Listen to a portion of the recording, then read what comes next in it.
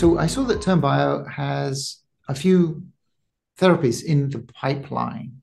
So how far are you away from human trials? And what would be the first trial? Yeah, we are not, knock on wood, we are not too far away. Yeah. Obviously, the first step will be phase one, which is Mm. a safety trial more than an efficacy trial. But we're not far. We have two programs that are moving fast. One is in dermatology, and one is in immunology, immunotherapy.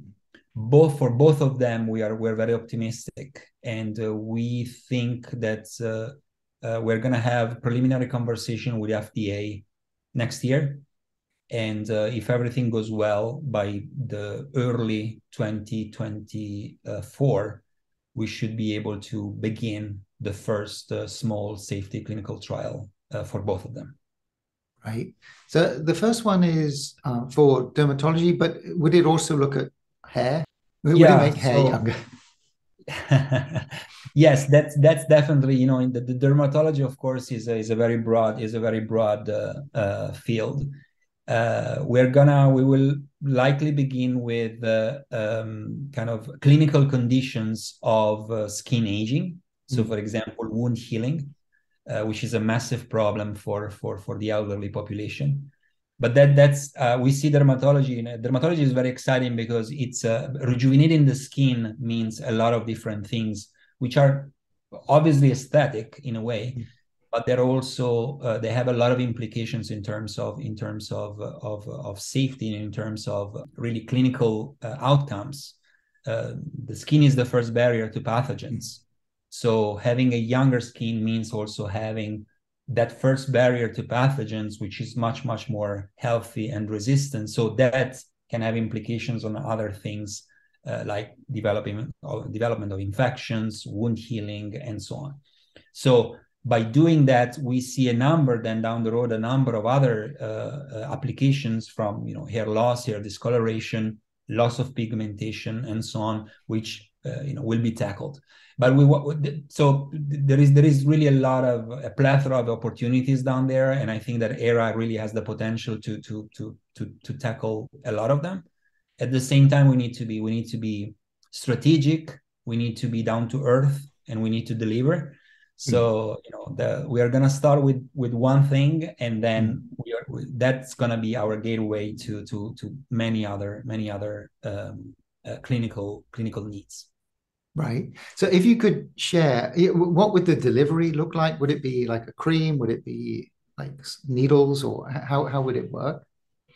Well, at the beginning, I think is gonna be we don't want to reinvent the wheel in that regard. So Mm. we are probably gonna use existing solutions for delivery. For example, microinjection, microneedling. Mm. In the case of wounds, of course, since it's an open tissue in a way, probably we're gonna use potentially some topicals there. Mm. Uh, Eventually, yes, I think that we will be able to deliver topicals that are going to be able, even in the absence of a wound, that are going to really be able to go through the skin layer and target the tissues underneath. It requires a lot of work. It requires a lot of technology, because this is really the holy grail the holy Mm. grail of the technology. But I think that we will get there at some point. This video is brought to you by Bioptimizers. Magnesium is a crucial mineral for hundreds of reactions in the body and impacts everything, including sleep and muscle and bone health. It is difficult to get sufficient magnesium through our food. In our efforts to remain fit and healthy, my wife and I frequently exercise, after which it's important to recover well and get restful sleep. To help us with this, we chose Magnesium Breakthrough from Bioptimizer because it blends all 7 essential forms of magnesium into one effective supplement, while also using all natural ingredients and being gluten, soy, and lactose free. It has improved our recovery and sleep quality since we've been taking it. And we are happy to tell you that Bioptimizers are offering a 10% discount for Magnesium Breakthrough to Modern Healthspan audience. Just go to www.magnesiumbreakthrough.com/modern or click on the link in the description to get a 10% discount with coupon code MODERN10. Thank you for your So you support. also have an immunology trial. So I saw you said that was going to be ex vivo, which is, so can you talk a little bit about how that would work? Sure. So this is kind of an interesting and fascinating aspect of ERA. So anytime there is an aging-like phenotype or an aging-like process that affects the cells, that's where ERA can really make a difference. So there are therapies out there. They're called immunotherapies, that they rely basically on the use of T cells that are extracted from the body of the patients, that are genetically engineered to then be able to recognize a certain tumor type, okay? So those are called CAR T cells, CAR-T cells. So those cells basically are T cells of the body. You isolate them, you expand them. Those are not stem cells, but they're somatic, fully differentiated cells that can very rapidly expand in vitro. You engineer them so that they can now express a receptor that is expressed on cancer cells. And so once the cells are engineered that way, they get reinjected into the patient, they can then recognize the tumor and they can kill it. They can phagocyte it, okay? Now, that's great. You know, this has a lot of implications for, and there is a lot of clinical trials already happening in that space. But there is one problem, which is a fundamental problem. Because of the fact that you have to isolate the cells, expand them to massive numbers, engineer them to express this chimeric antigen, you know, to recognize the tumor, the cells go through a process of exhaustion. They go through a process of aging. They become weak. They become fatigued over time.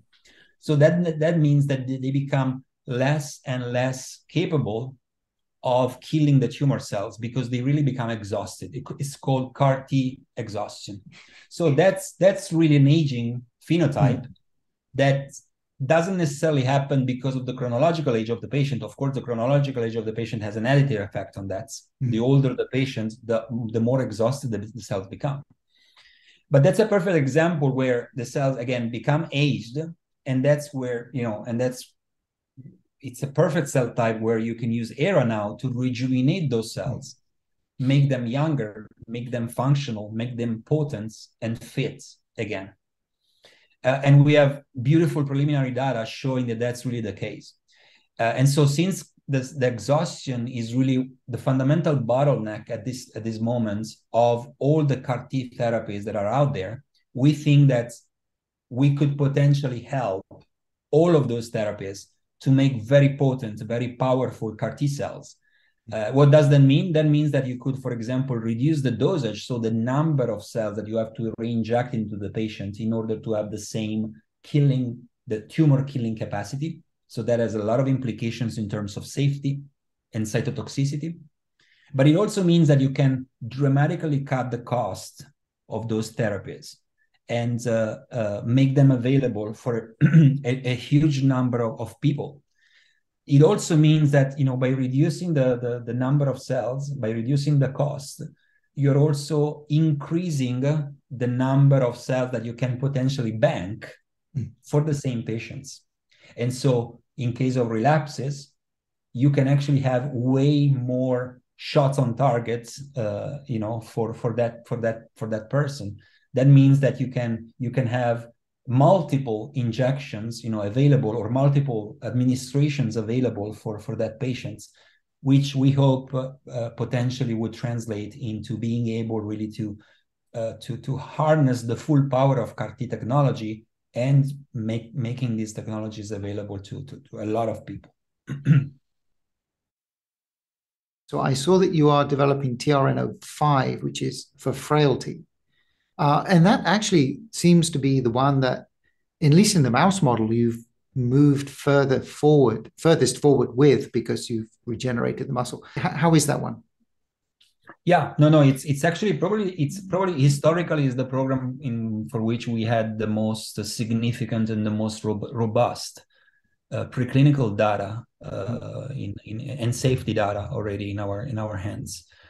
The reason why we didn't follow up with that as a first program is because, you know, from a regulatory standpoint, frailty or sarcopenia, or that's not really yet considered an indication.